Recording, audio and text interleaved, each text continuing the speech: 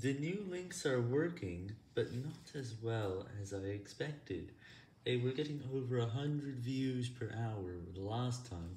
This time they're only getting 70, so maybe one of the channels could have blocked his links, but I'm not sure if anything was wrong.